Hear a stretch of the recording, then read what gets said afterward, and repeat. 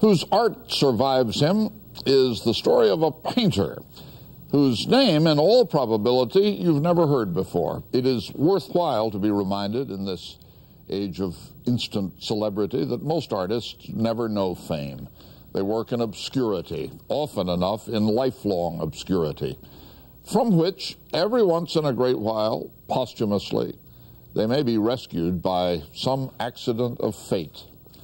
Terence Smith now on the art and the fate of Ellis Ruley. Norwich, Connecticut. This picturesque New England town was home to a self-taught painter named Ellis Ruley, who spent his life creating from his imagination a singular and vivid universe. I think he had a wonderful sense of color, a very intuitive sense of design as well. He uses house paint as his medium, and he uses mostly cardboard or card tabletops, masonite boards as his canvas. And the combination is just a wonderful, rich, very novel look. A construction worker by day and a painter at night, Ellis Ruley never sought attention. He kept to himself. Wasn't loud, boisterous, he just quiet. Ellis Ruley's nephew, John Ruley.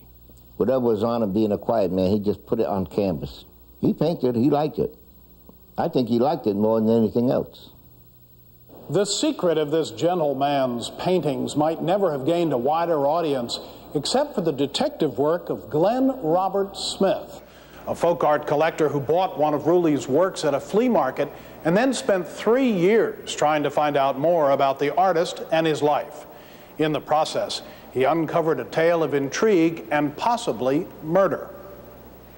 What drew me to the art, I suspect it was the stark whiteness of the characters, almost a ghostly-like quality. The painting that caught Glenn Smith's eye was Ruley's Adam and Eve. It is now the cover of a new book Smith has written on the painter's life. Very soon after my investigation, after showing it to family members, I was told by numerous people that that is Ellis. It is a self-portrait of him and his white wife, Wilhelmina, and that he thought of his home as this Garden of Eden. Ellis Ruley bought his home in a previously all-white neighborhood of Norwich in 1933 with money he received in an insurance settlement after a car accident. Diane, remember over there? My grandfather had pride in those dogwood trees.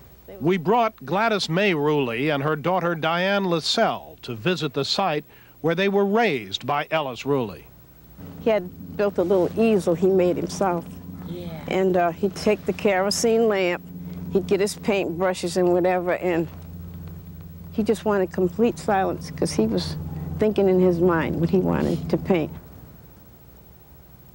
What was interesting about Ellis Ruley is that he would choose from magazines and newspapers photographs that I would consider rather tacky photographs and make works of art out of them.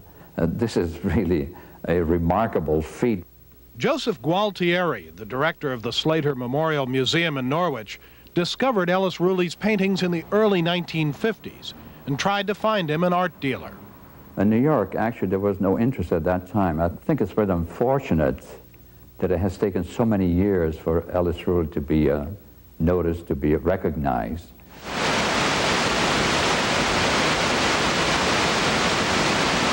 In Ruley's universe, there is a deep undercurrent of tension, a sense of impending danger. And as Glenn Smith researched his book, he began to see another facet of Ruley's hometown. I noticed in most of the white people I talked to, the storekeepers and the people on the street, there was this darting of the eyes. Whenever I'd ask a question, they'd all look at each other and as if there was something to be hidden. As the neighborhood's first interracial family, the Ruleys were not warmly accepted by their neighbors. Nephew John Ruley. At that time wasn't to everybody's liking to see a colored man with a white woman, see?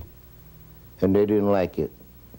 I had trouble because the kids used to either hit me or bother me Or they used to make fun of my hair, because they'd say, well, your hair is different from ours, and I used to come home and tell my grandfather, and he'd say, well, just ignore it, go to school, and don't bother him.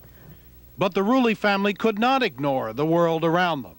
In 1948, Ellis Ruley's son-in-law was found mysteriously drowned in the family well.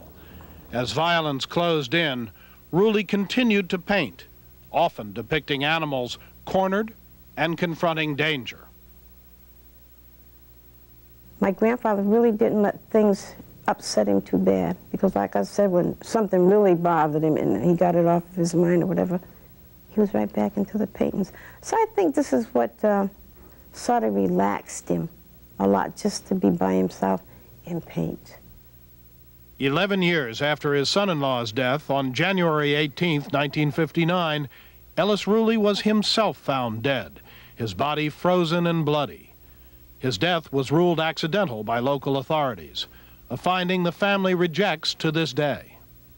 I would say, truthfully, that he was murdered. My grandfather was murdered for the property, because there was always a bitter argument over that property that my grandfather had, because so many people had offered to buy it from him for the simple fact they came right out and said, we don't want no niggers over here. That's what they said in those days. 6 months after Ellis Ruley's death, his house, probably containing many of his paintings, was burned to the ground. Only the foundation remains.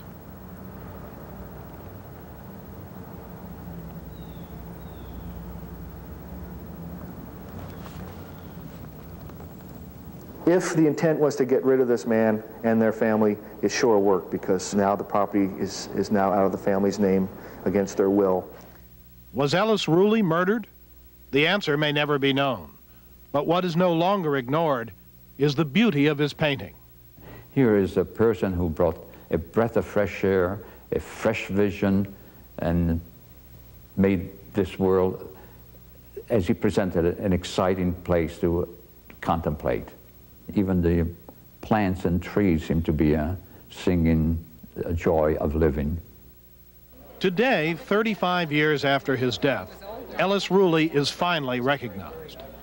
At the Museum of American Folk Art in New York, plans are being made for 60 of his works to be exhibited on a nationwide tour. For the quiet man from Norwich who sought shelter in painting from the indignities of racism, his art has prevailed.